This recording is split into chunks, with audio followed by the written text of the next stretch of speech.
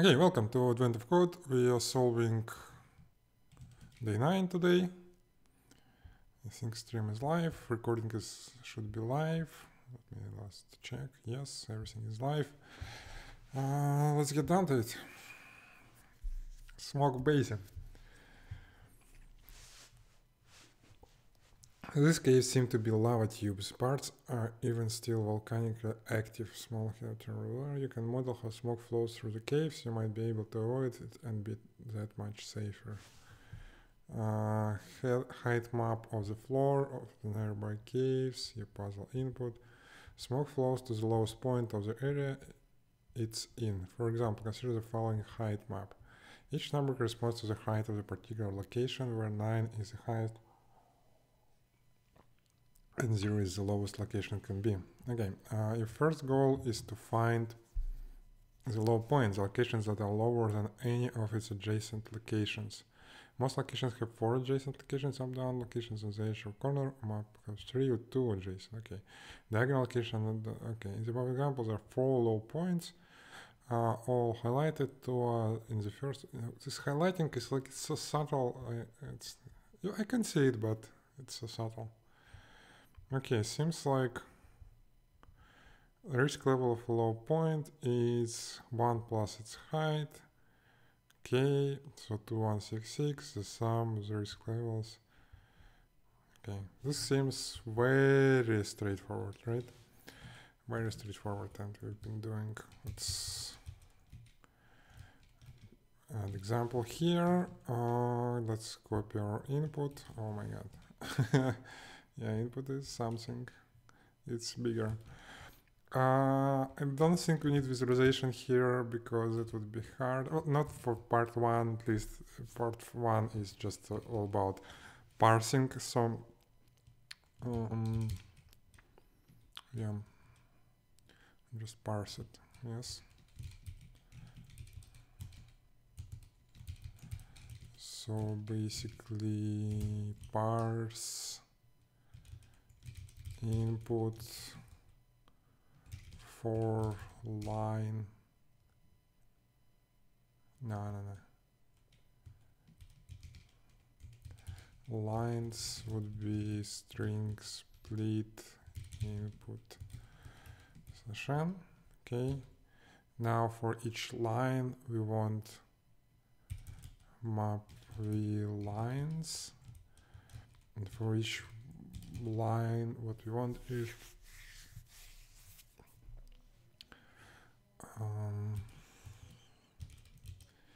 basically map. Okay, so this is line. We want to map v, and now we have a string like this, and we need to convert it to numbers. So we basically take the string, and what we do is, because it will be characters, yeah, basically like this. Okay, so let's parse example. Okay, yeah, this always gets me. Okay, we don't return anything, right? Wait, what? No, what?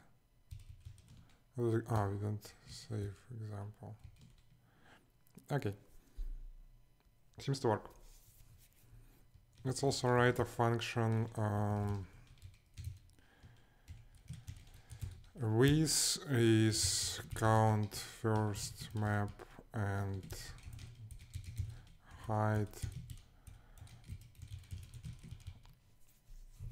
Like, yeah, it's not that much shorter, but it communicates intent, right? We know what we want from this function.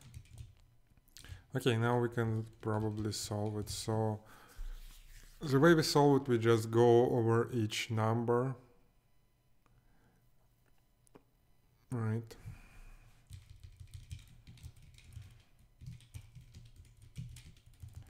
Map xy, and it's basically ends map yx. Okay. for y range 0 height map. Okay, first we need map. Map is going to be parse. Okay, so it probably shouldn't be called a map. What term can we use?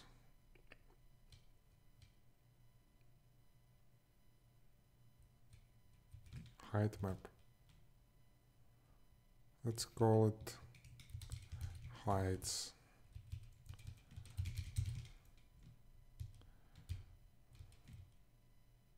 Let's call it floor.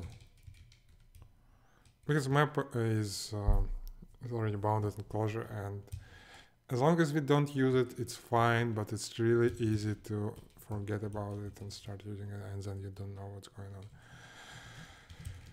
Range 0 with floor.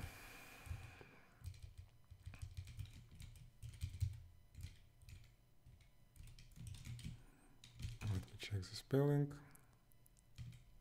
That's alright.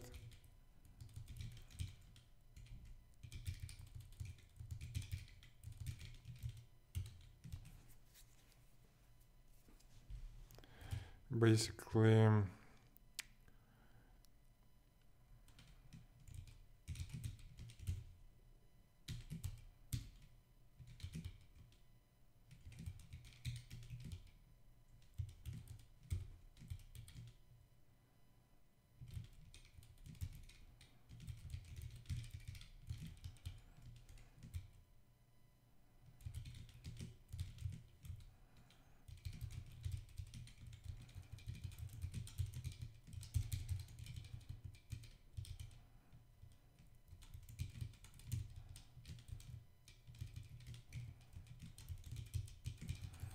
this our, oh sorry, I forgot that we need to conj this thing.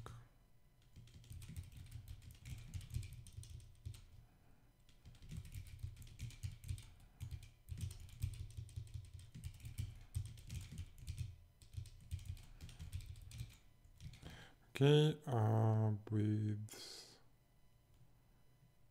what do I mean?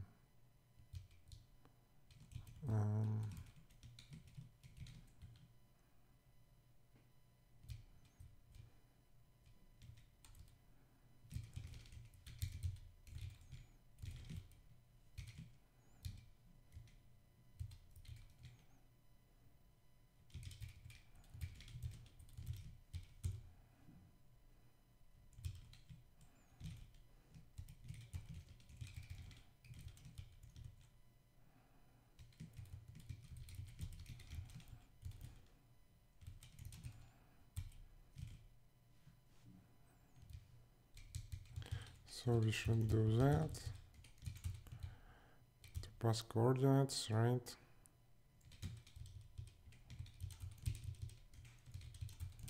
Because neighbors returns vector, so it's easier for us. And vector is a single value, like two values is hard to work with.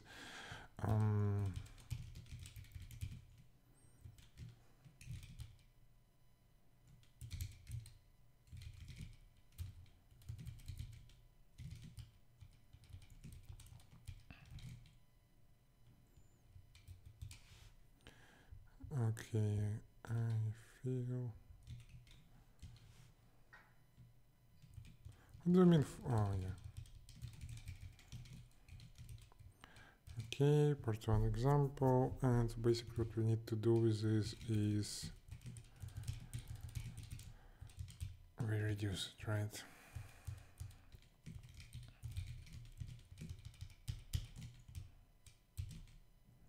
So 15 is answer for an example. It's correct. Let's 603. Okay, 603. That's the right answer. Let's see what second part has for us. So second part will probably be like proper task, right? So this is why this one is not even interesting. But given from the setup, I suspect we will need to flow somehow this smoke.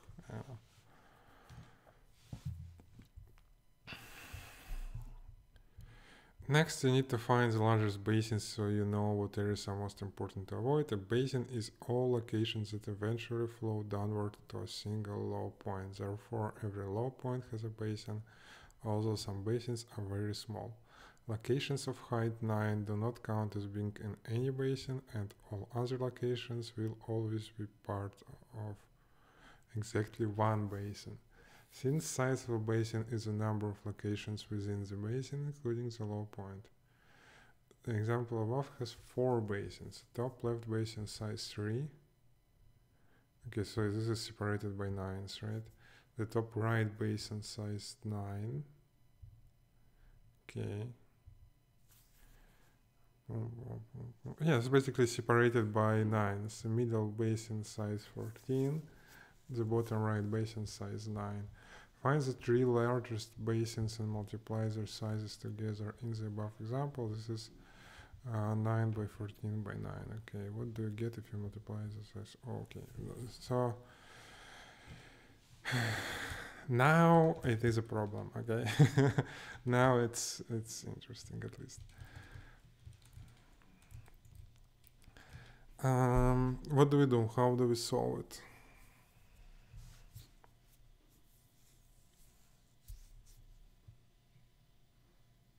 We start at one point. We spread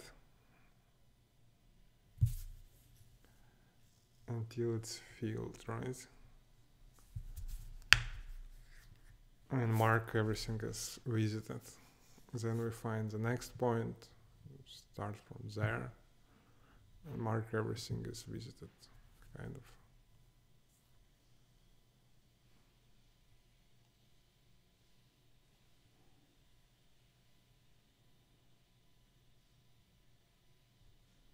Sounds alright.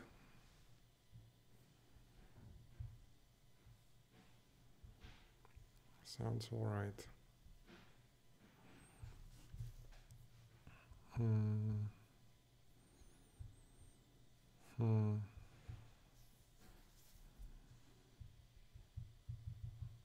Okay, so we probably need a function to like find basin, right?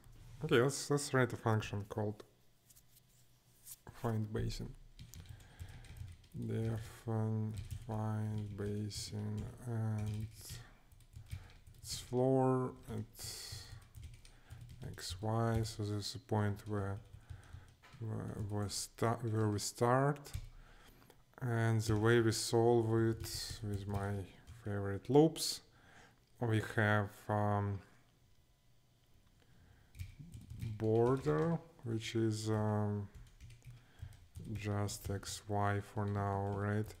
We have visited, which is empty set, and basically the border is empty, return visited, right? Otherwise we take 1 from the border,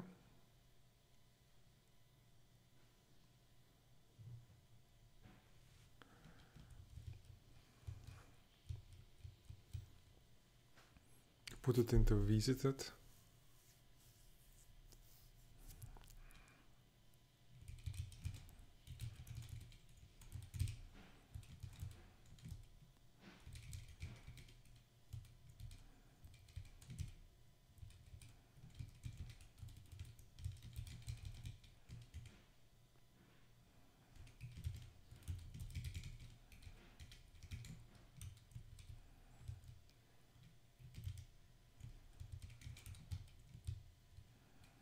don't really need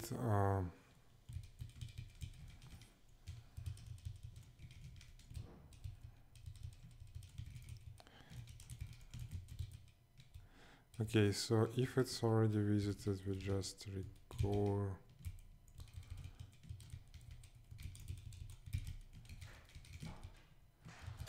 and drop it from the border. Otherwise, what do we do? We take its neighbors and add them to the border, right?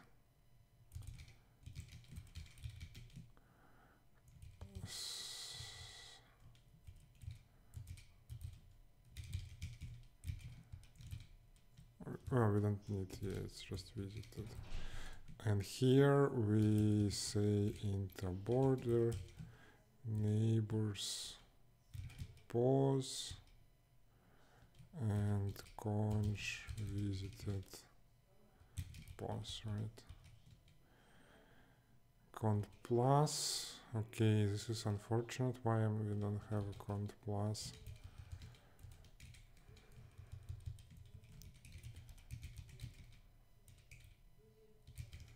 Core.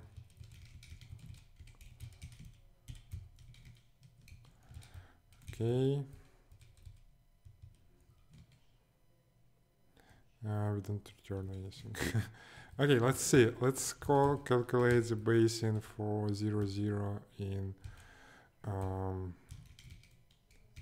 example.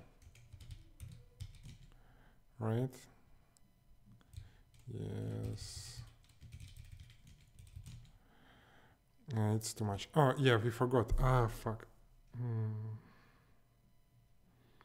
If the height is 9, we need stop to stop. We don't have that. Okay.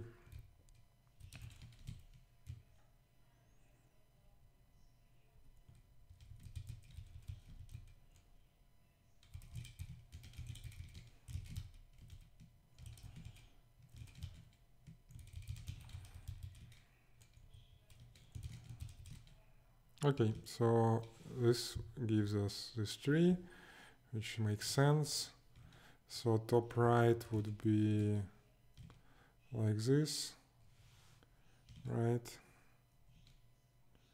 Is it correct? I don't know.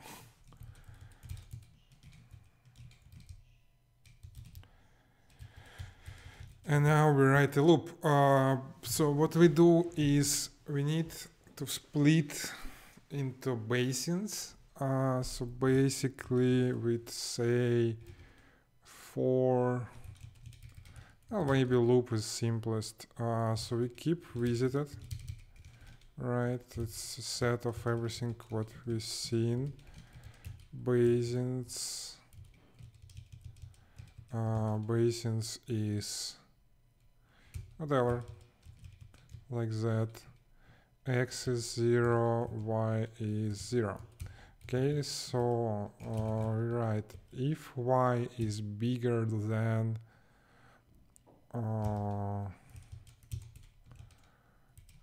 height floor, right, what do we do? We return basins, right? If X is bigger than width of the floor, we recur, we recur with visited basins 0 and increment Y, right? If visited contains XY, we just skip it, right? We just recur, we move to the next X. Okay, so now this basically we scan over everything. You already have lower minimums from part 1. You can start expanding here. You're right. This is smart. Yeah, I didn't thought about it. Yes, yes. Oh my god, I'm so stupid. Thank you. This actually makes so much sense.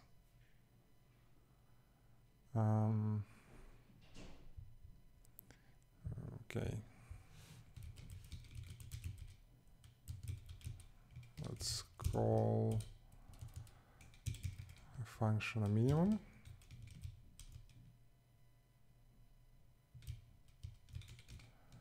Alright. And here we return its coordinate.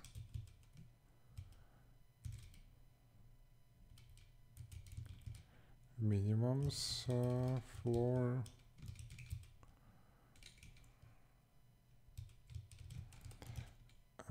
Then we map them with while at floor I don't have floor, right?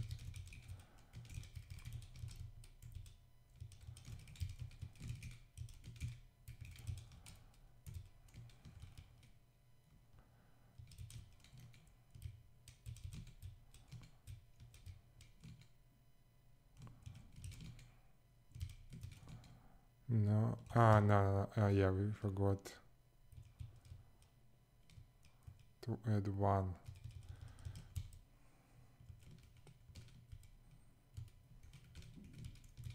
For some reason.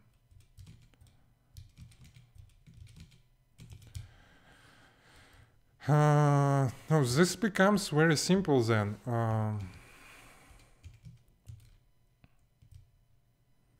Okay, so floor is this. Minimums is this, right? Basins is map basin minimums. Unfortunately, we need floor here. Okay, and what we need to do is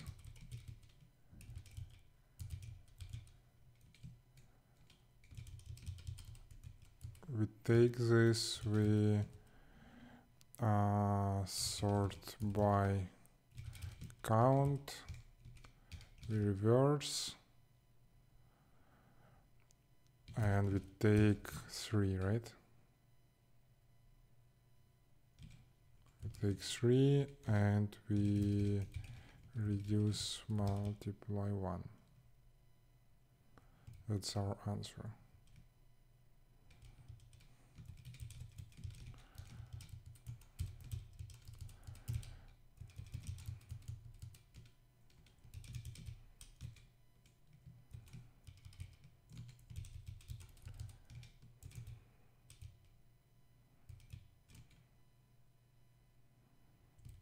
Okay, yes. Hash set can be cast to numbers. Okay, so we actually need to, don't need this, we just can count x.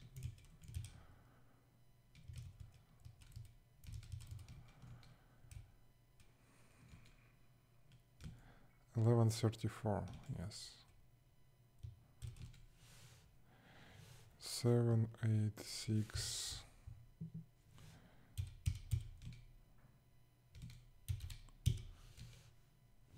Boom! Yay! Thank you for this advice. It was very helpful.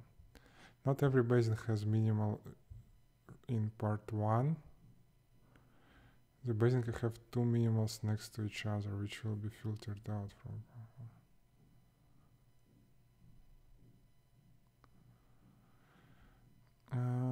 I know that. Okay, so wait, what? So basically what we do is we calculate extra. How does it work then? Yeah, I agree with that. Not every basin has minimal in port 1. No, like yes, the basin can have 2 minimals, right? So it's probably wrong. We need to remove duplicates probably, right? Let's see. So we do this. There is the dupe.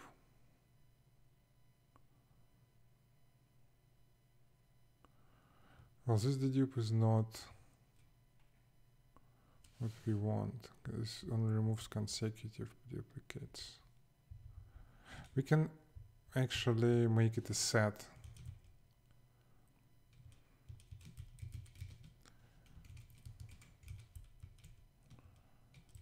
This will remove duplicates.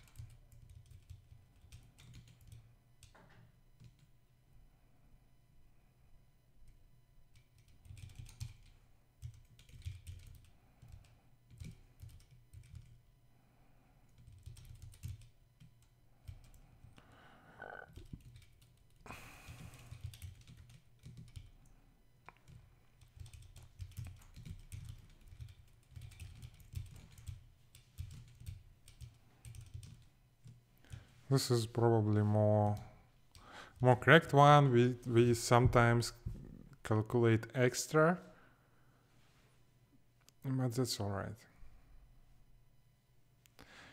About 0 and 1 in reduce, I know they're not needed.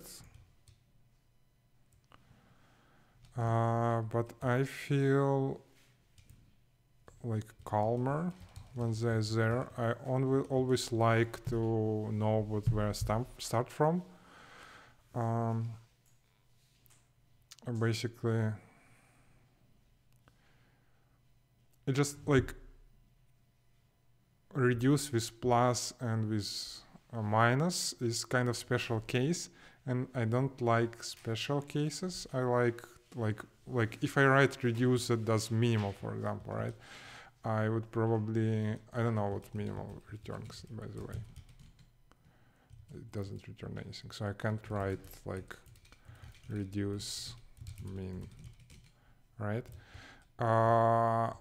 And for most of the stuff, you can't omit this. So like the fact that you can do that for plus and multiply, I don't like to exploit that kind of.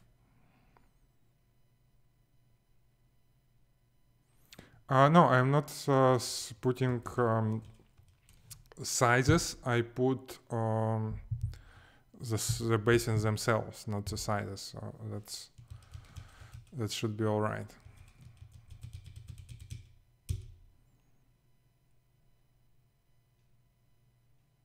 It should be all right. Yeah. First I wrote count here, but then I realized it would remove too much. So yeah.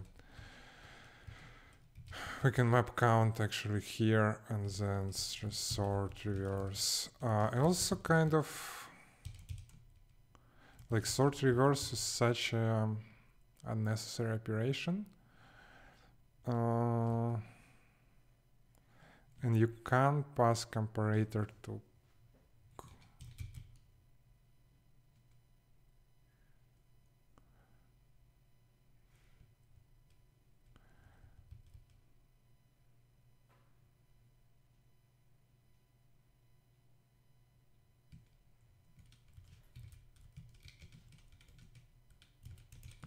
so this would do the same, right? Yeah. So it sorts in a way that we need. Alternatively, we could take last three, not the first three, but I don't know how to do that really. Sort bigger. Oh yeah, that's. Wait, what? How does that work?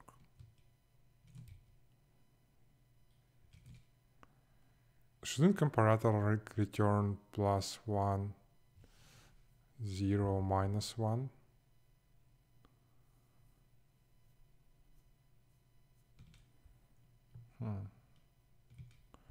Maybe I don't understand it. If no comparator supplied, uses compare. Comparator must implement Java util comparator, guaranteed to be stable. Equal elements will not be reordered. If call is Java array, it will be modified. To avoid this, sort a copy of the array. Yeah, that's why we like closure, right? Sometimes it returns new, sometimes it sorts in place. So I suppose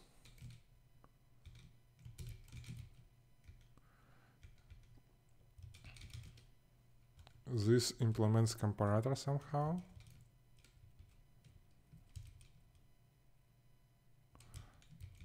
This implements comparator. Oh my god.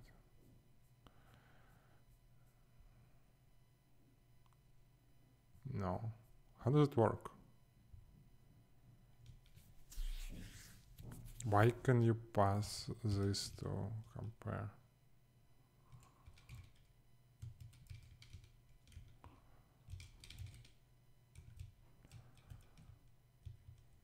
It's even annotated with Java util comparator.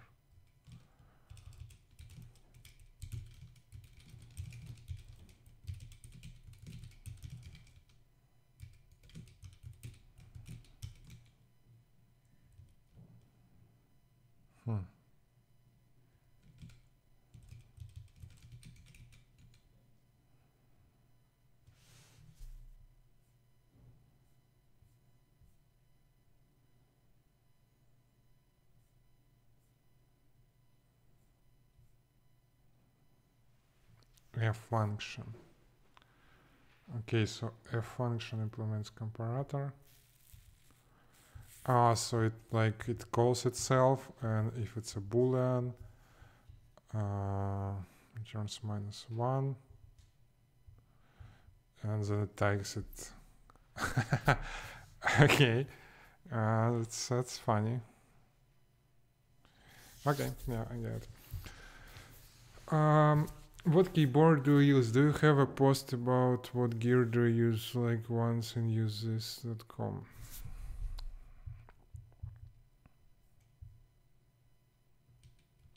I think I have post exactly on use this.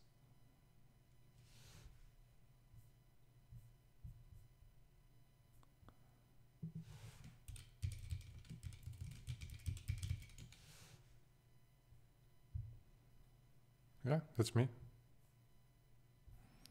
I hope that answers your question. This is old-ish. Yeah, 2018, so this is not relevant. This laptop, I don't use. It was not very powerful, unfortunately. This monitor I used for 5 or 7 years, like very long time. This is my first 4K display from when it was just conceived. Like when they just started selling 4K displays, I got one. My first MacBook even didn't support it. I think, yeah, it was 2012 or 2013 when I got this. And I sold it like last year or something. Yeah. I now use 4K 120 Hz. Keyboard is wrong. Trackpad I do use, but I think there's a new one. iPad I use, but different. Phone is different. Yeah, everything is different. Okay, this one is true. I still use those. Those are great. Nintendo Switch, yes. Projector, no. VS Code, no. Git Kraken, no. Yeah, so don't pay attention. So what keyboard I use? I use a keyboard called Helix. Looks like this. It actually looks like a little bit different now with different key caps. That's, yeah, 2 halves, low profile, not wireless, unfortunately. Yeah, I like it. Like, my hands hurt when I use non-split keyboard, but with split one I'm mostly happy.